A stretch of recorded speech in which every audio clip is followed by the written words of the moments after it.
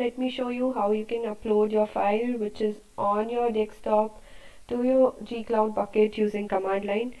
So we'll work with Google Cloud SDK shell, and if you need a tutorial on how to install and how to set your profile on this, so let me know in the comment section below and I'll create a tutorial for you.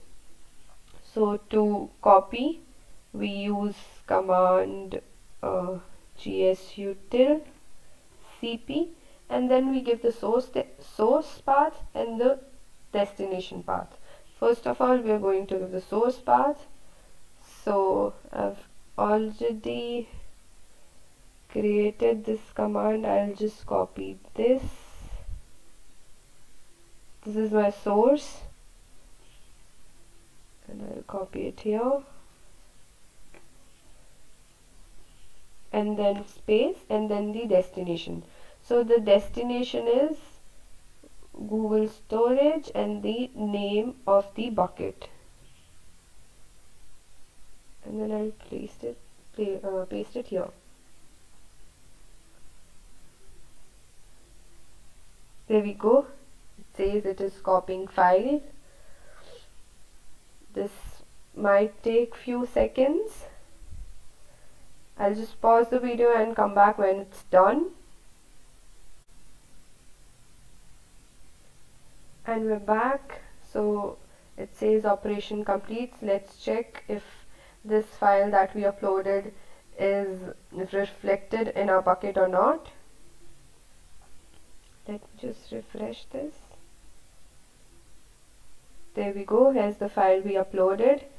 Let's now try to upload a whole folder. So for that we'll use the same command gsutil copy, and after cp we'll add a flag of r, so recursive that is, and then we'll again give the path of our folder we want to upload. I'll just copy it from here, and then the destination. So this is the path of my folder, and then starting with gs is the destination. So I'll just copy this and I'll paste it here.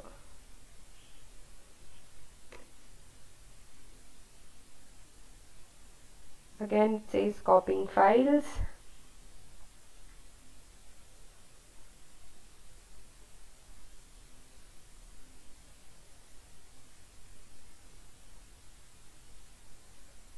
And the operation is completed.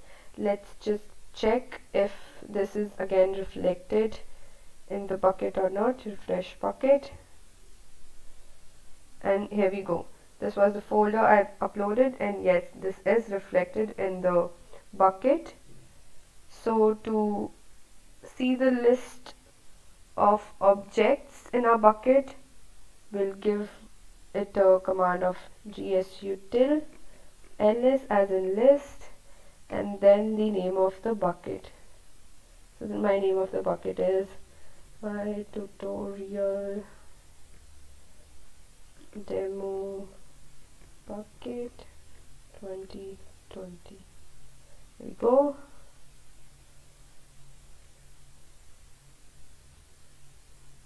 So this is all the list of the bucket. To make a bucket, the command is gsutil make bucket mb -c and regional -c, or flag C is for the class type, so regional, and then L for location, US Central, US Central 1, and then the bucket name we want to create. So the new bucket name, I'll give it as my tutorial demo Jan 2020 anything. I hope this is a globally unique name.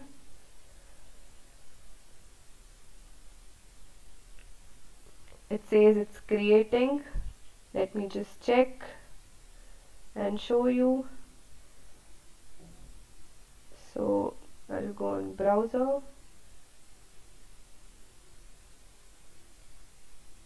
and yes, here's the bucket that I created using the command line. Let's go back and let's now set an object that is publicly accessible.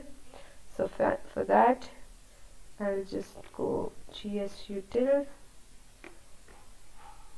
access control list ACL minus U all users minus colon R, and then the name of the bucket and the object. So let's give a public access to the bucket we just created. So I'm going to give the name of the bucket I just created in the previous step, that is my tutorial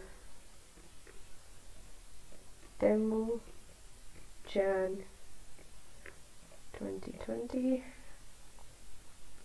Then just press enter.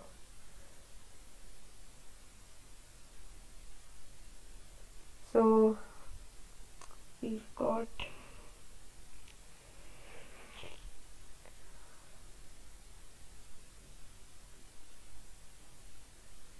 okay, so this at least should have 2 arguments. So something that I messed up in the command was gsutil ACL minus U all user. Okay, so after ACL CH, this should work.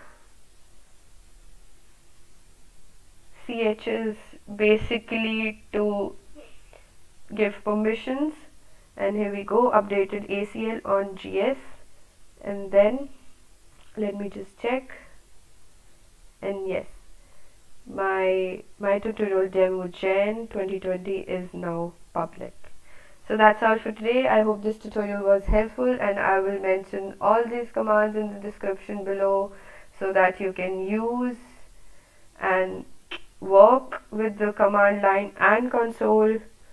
Do practice, otherwise you're not going to remember the commands, or you're not going to remember how you can create and work with storage options.